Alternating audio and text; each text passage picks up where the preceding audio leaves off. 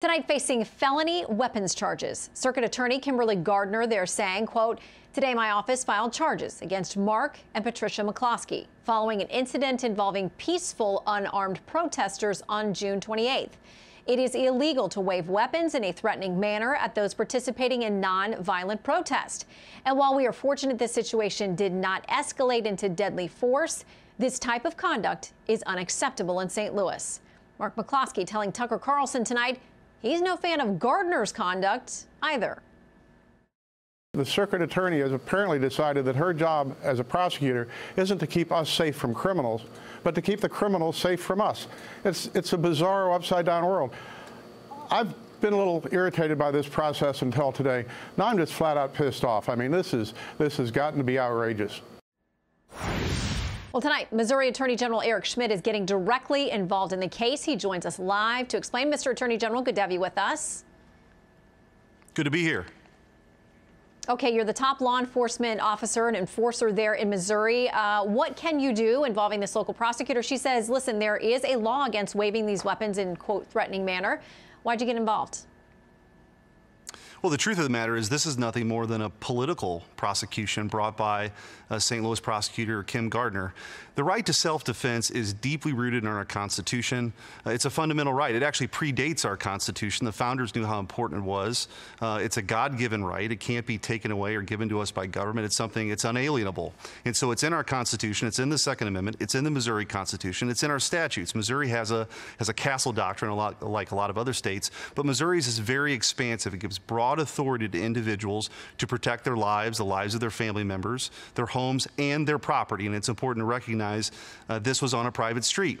And so at a time when there are calls to defund the police, at a time with skyrocketing violent crime rates, including in here in Missouri and in St. Louis, we've got a prosecutor now targeting individuals for exercising their fundamental rights under the Second Amendment. And so enough is enough. The law is very clear. It's time as the state's chief law enforcement officer to step in. So we're entering the case and we're seeking to have this case dismissed, not just for the McCloskeys, but for every Missourian whose rights are threatened by a rogue prosecutor who seeks to punish people for exercising their fundamental right to self-defense. Okay, so let's talk about the two different sides reacting on Twitter, one of the places that has become sort of a public square. We have a congressman, Lance Gooden, tweeting this.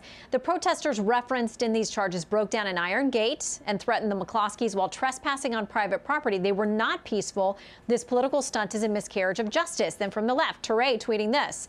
Just as I suspected, the McCloskeys, the St. Louis buffoons who pointed guns at BLM protesters, were indeed breaking the law. Quote, felony, unlawful use of a weapon. Many people argued that the couple was within their rights. Y'all were dead wrong. Enjoy the seat of shame.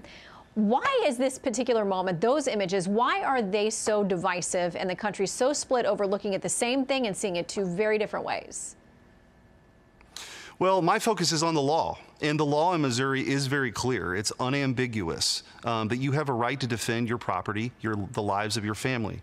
If the accounts are true, people were yelling that they were going to kill them, kill their dog, burn their house down. Under Missouri law, and by the way, this is a private street, so it's private property. Under Missouri law, you have a right to defend your castle, your home, and the lives of your family. It's really not a close call here. And so this is a politically motivated prosecution by a prosecutor who's not interested in prosecuting violent crime, has an abysmal record. We have a skyrocketing murder rate in St. Louis. There's 136 murders already this year in St. Louis.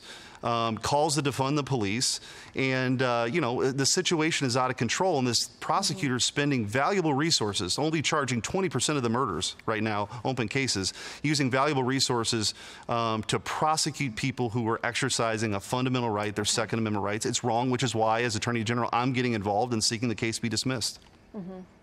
Okay, I want to make sure while we have you, too, that I ask you about this idea of federal authorities coming into states and cities.